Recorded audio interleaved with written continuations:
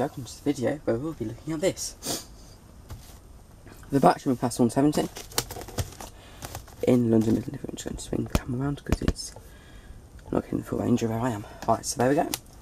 This is second hand, it's bought from One Lines, and see their sticker just there. And it's in London livery. This has been DCC fitted, it's been wired in because it's not DCC ready. And here we go. So this is the card, 175.04, and brief history of your 170 there, and our 2 units. This is the motor car, and this is the dummy unit, or real life dummy unit, because it would have a motor in it too, or an engine as it would probably be betterly called in a real life situation. And there we go.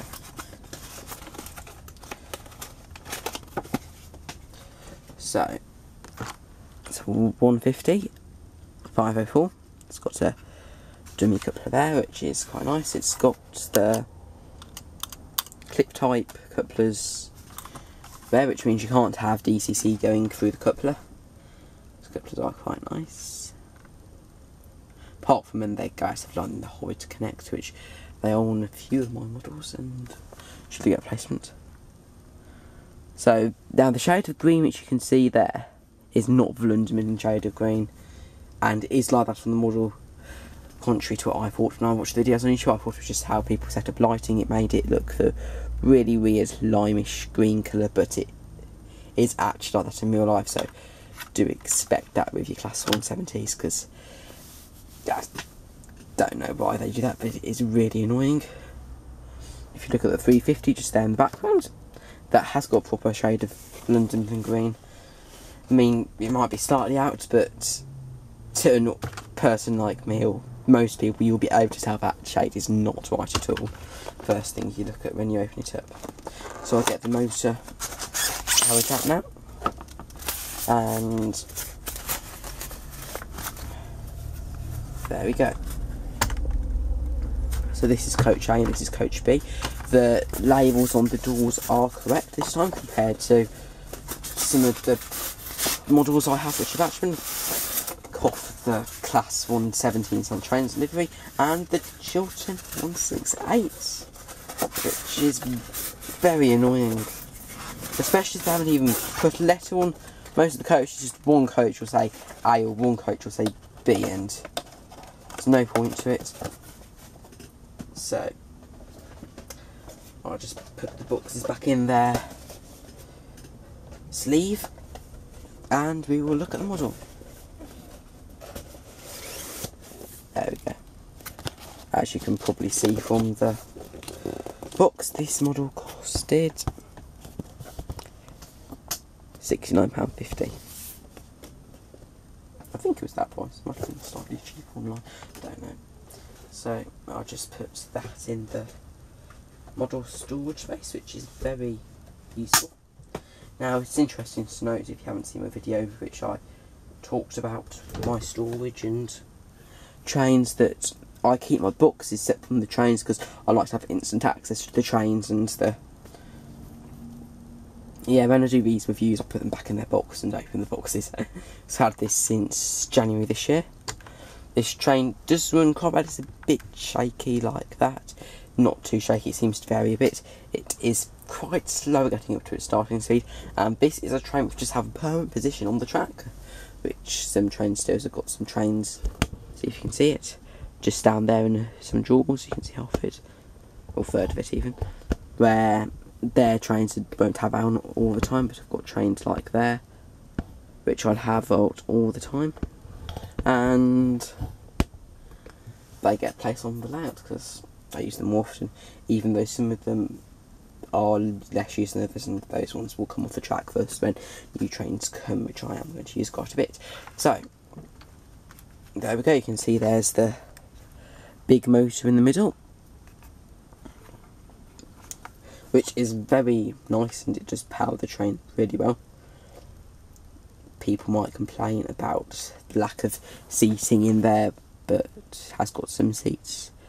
I really don't mind having a motor in there like that, because it means you've got really good access to your motor when you're maintaining your train, and it is lovely to maintain these Class 170s. Annoyingly, these are bulb lights inside, so I can't really do much with those. I would like to change lights on these, because on this one the lights are just on constantly all the time, red and white at the same time, and this one has got a DCC chip which comes off the motor, so it's white when it's going in one direction, red in the other direction, but only when it's moving, which is not the best. So something to look at changing in the future. Also, if I was going to change in the future, I'd probably paint this a better shade of green, like I've done with that train there, which I have got another video on. Or whether that one has come out before this one, I do not know yet, because I'm just doing a big lot of filming at the moment. I've got quite a few trains to film.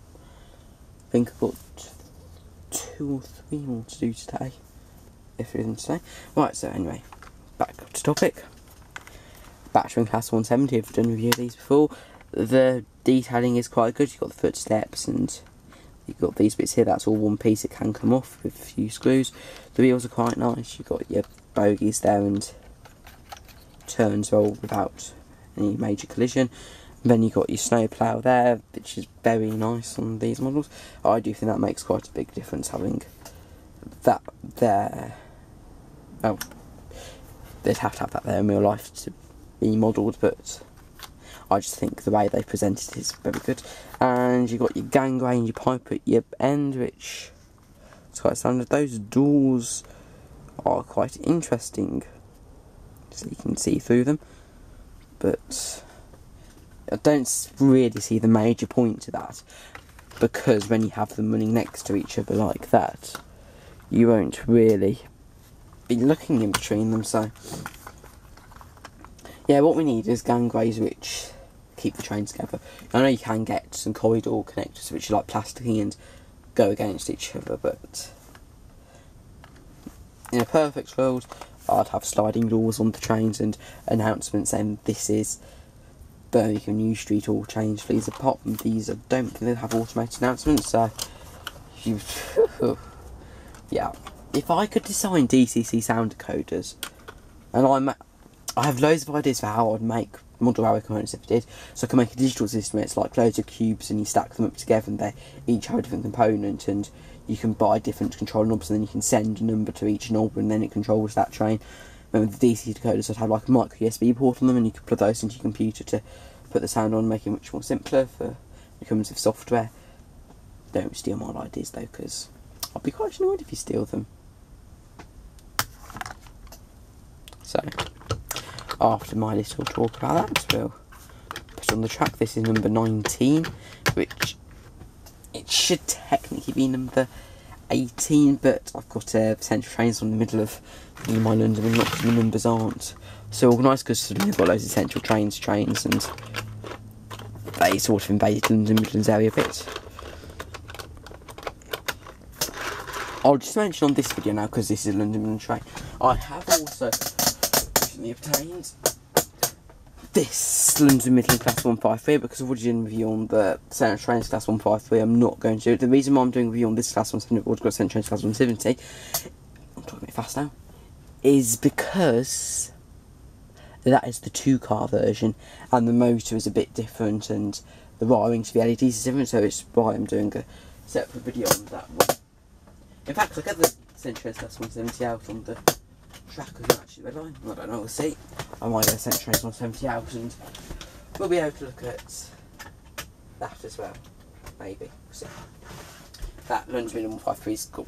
It's very good because it's really struggles with the gradient. I need some of that bullfrog snot. But I don't think I've got the machinery or equipment to apply it, so just couple of those carriages up. There we go. And 170 504s, I think it is. Let's go backwards. There we go. So let's spin it round and we'll have a look at it and then we'll review. Once it's in, running around, does anything else said? Oh yeah, one of the passenger door indicator lights, so it's not really passenger, it's more of, you know what the guard checks, those orange lights on the top to make sure the doors are closed. There's missing when I got it, so I don't know if I got it or if it fell out, but it wasn't there, so I just had one put back in. So anyway, let's watch it run.